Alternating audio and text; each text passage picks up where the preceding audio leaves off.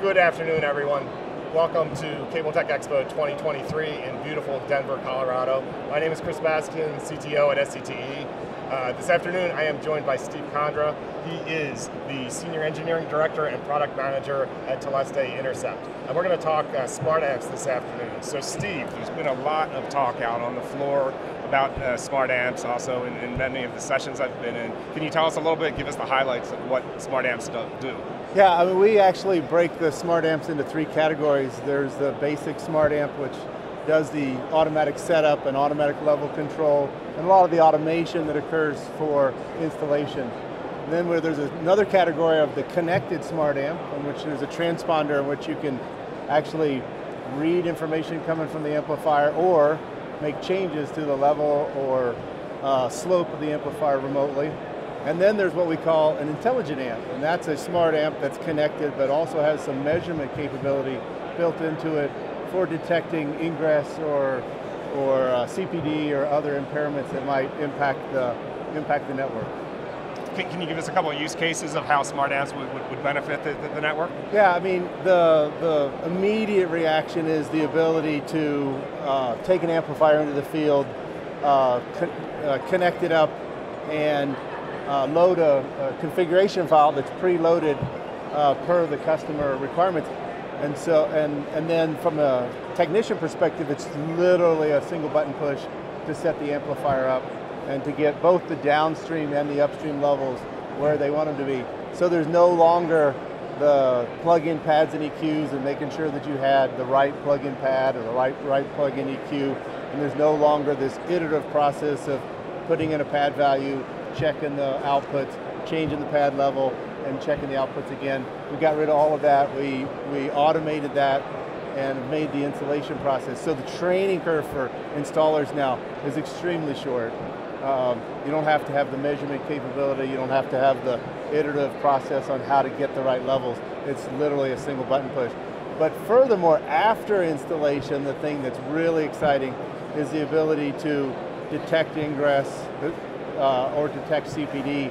And then once you've detected it, you can go to each port on each amplifier and put in a slight attenuation and then determine exactly where the ingress is coming from. Not just what amplifier, but what port on each amplifier, and then pinpoint accuracy, send a technician for an efficiency perspective so that their time is not wasted searching for, a needle in a haystack. Those are the two. There are many, many other benefits, but those are the two that immediately strike you in this industry is on how well we've done with automated setup and how well we've done with automatic detection and mitigation of ingress.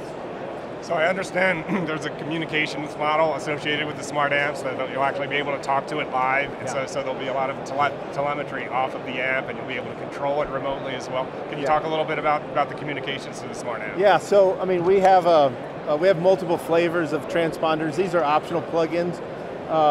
We have DOCSIS flavors, we have an HMS standard flavor, we actually have a proprietary flavor as well. Just depending on what feature functionality you want with the connectivity to the amplifier. And you can decide you want to connect to every amplifier or every other amplifier, or maybe just the last amplifier in cascade. There are choices you can make from an investment perspective on how connected you need to be in order to get the quality of service you want.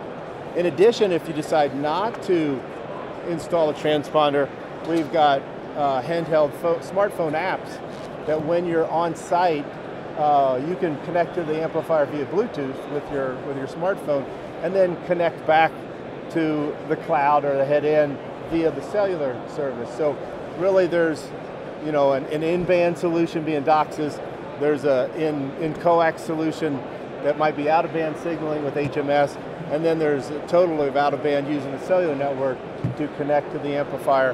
And that way you can take a snapshot of the amplifier performance and store it in the cloud.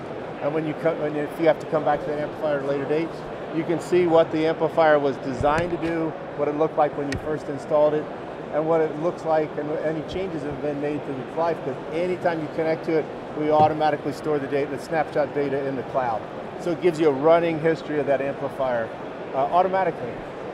So there's so much discussion about AI, ML, and applying algorithms. Yeah. Is that at play with the management of smartamps as well? Yeah, it's really cool because you can put in detection algorithms on what you might be looking for with planned impairments, and you can use past history of what this signature of the impairment, where that problem was fixed in the past.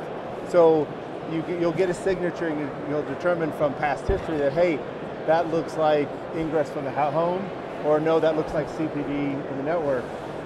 In addition to that, as those signatures change, you can automatically update through AI where to direct the technician on how to find and detect, find, and mitigate the ingress or CPD issues.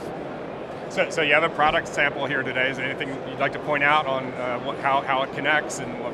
Yeah, so I mean, we have a line of 1.8 gig amplifiers, and they all come with the optional transponder that you can elect to populate or not populate.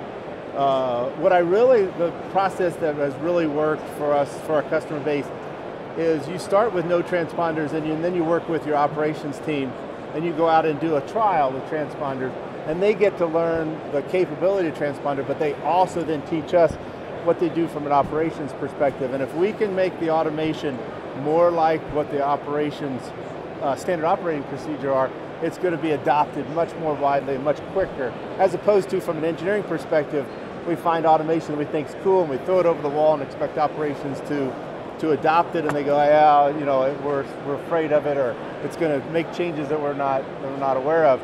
It's much better if you can, you know, work with your operations team and do a field trial, and then we can customize the software that goes through the transponder in a way that fits their operating procedures. So you have a product sample here today, and you talked about adoption. So how do you foresee, like, when do you feel there'll be wide scale scalability of the product in the networks? Yeah, I mean, we are doing trials today, both from a 1.8 gigahertz amplifier perspective and with the connectivity to those amplifiers. We're expecting to start ramping up at the end of this calendar year with major deployments starting early next year. Anything else you'd like to summarize about smartamps? No, I mean, we're very excited about the technology. You don't get an opportunity to upgrade amplifiers very often. It's once or twice in a lifetime.